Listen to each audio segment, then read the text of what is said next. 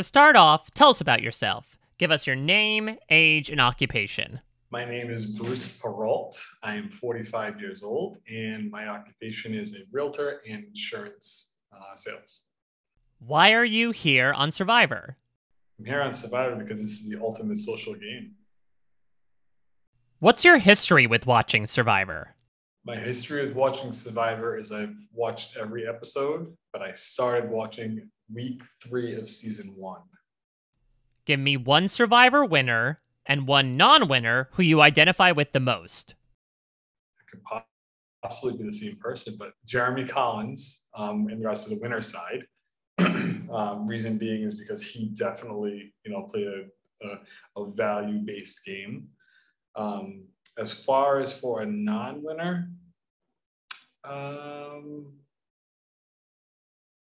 I'm not even sure. Probably someone like, as funny as this might sound, someone like Coach. Coach was cool to watch. He was very very animated and a lot of antics, which is good. What's your favorite moment in Survivor history? My favorite moments in watching Survivor would be the family visits. I know we haven't seen them recently, but the family visit, I think, really means, that's my favorite part, just for the fact that, you have people that have been away from their family for whatever period of time. And, it gives them a little bit of a jolt of energy because, they remember why they're there. What's one life experience you feel has prepared you most for the game? One life experience that has prepared me the most for Survivor, for this game, is, I was abandoned as a child and I was placed into the foster care system. And before being placed into the foster care system, I was abandoned for about 3 days. So it was a level of survival there, even though I didn't know it. I was at the age of 2. But, growing up in the foster care system, you gain a sense of, being able to survive because you never know how long you're going to be with the person that is there with you. My parents were foster parents for, 20 years, and 100 and some odd kids, 127, I believe, kids went in and out of the house. And of those 127, my parents adopted 8. So, you tend to learn how to kind of grow bonds when you know that they're going to be there, but then you also tend to not grow those bonds when you know it's only a short-term scenario or situation. What excites you the most about the new era of Survivor? What excites me the most about the new era of Survivor would definitely be what, Jeff and the production of Survivor has up their sleeve. I love the idea that there is always going to be something new. So that is exciting, and that's for the moment. What keeps the excitement for me on a regular basis is that it's a social game. It's a game where it's a construct where you're looking at people, and right now, like, we're judging, we're looking at each other, and we're nodding and smiling through our masks, and we're already building an idea of what this person is, maybe what they do for a living or whatever have you. And we could be right, or 95% of the time we're probably going to be wrong. So then we start the game and we have the conversation, and the social part really makes the most sense. My job is going to be able to figure out who these people are, what makes them tick, their do's and don'ts without them even telling me. Like, that's the exciting part. Challenges, and all that other stuff. Food rewards. Who cares? Like, just talking to people and seeing what makes them tick. That's exciting to me. What do you think people will perceive you as? People will probably perceive me as this arrogant dude walking around because my level of confidence about who I am is okay at this point, just for the fact that I'm 45. I've already lived this life of uncertainty in my 20s and trying to figure out who I am in my 30s. Now I know who I am now in my 40s. And, some people might look at me and say, oh, he's a little arrogant, or, he's, maybe someone that I can't talk to. I would say probably a quarter of them will think that, and the others will just look at me and be like, "Oh, that dude is just—he's going to be fun," because I just have a carefree sense about me while I'm here. What type of player are you looking for in an alliance? I'm looking for someone that, as far as for a player that I'm looking for an alliance, I'm looking for someone that will talk but not talk too much.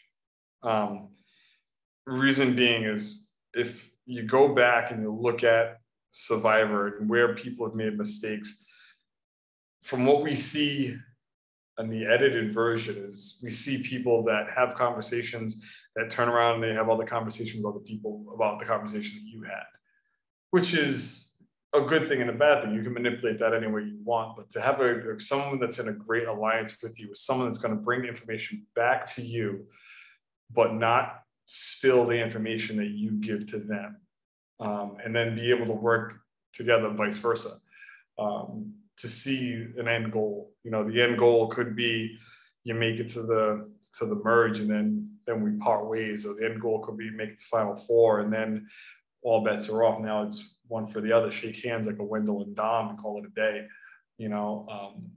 But just like I said, the perfect alliance partner would be someone that just doesn't blab too much. How eager will you be to look for advantages in the game? I will not be too eager to look for advantages in the game. They will happen upon me, if it's meant to be. I've seen in the years of watching a lot of people get caught up in trying to find the advantage, and they know that they're being voted off, and the biggest thing they want to do is go and try and find an advantage. Why do that? Go talk to people, have a conversation, figure out what's going on, put your thumb on it, and then maybe adjust it as necessary whenever you can, because you could have to outplay, outwit, and outlast, but outwit comes in at that point in time. So being able to tell these people certain things that maybe might change their mindset, or have them question what's going on in their own head, or their own alliances, maybe can help me out. So searching for, advantages, I know that they're there. I will be looking, but I will not be searching. Those are two different things. What's the one thing you told yourself you wouldn't do in this game? The one thing I told myself I wouldn't do in this game. I didn't tell myself anything, because the reason being is because I'm not the kind of person that would ever do anything ruthless against another human being, or to get another human being to be spiteful of me. So as far as for the game, the things that I will not do, I can't really answer that question because I can't think like that.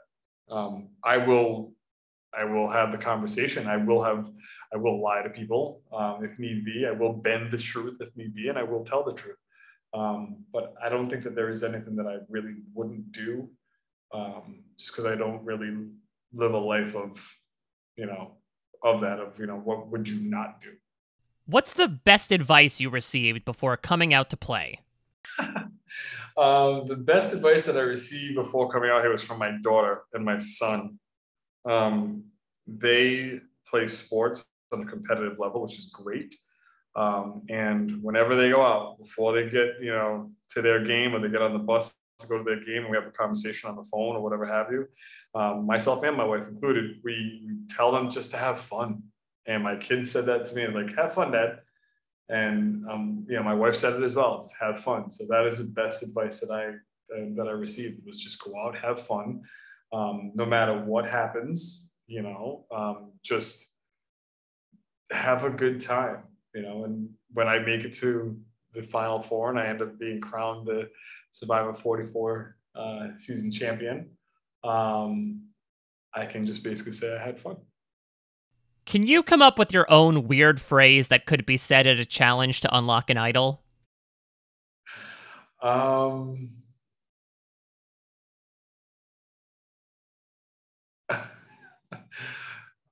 phrase to be able to use to unlock an idol would probably be something like, a rhinoceros is an animal that is very delicate to birds, runs around and prances through the forest. I don't know. What celebrity or fictional character would you want to come out for a loved one's visit? As a celebrity or fictional character that I would want to come out to see me on a visit. Martin Luther King. You know, that would be something that would be great for him to be able to see, because Survivor has done such an awesome job over the last, couple plus years in adding diversity and inclusion, all the way across the board. To know that he had a part in spearheading some of those things from 30, 40, 50 plus years ago, that are just getting better. That would be probably a great visit. Yeah.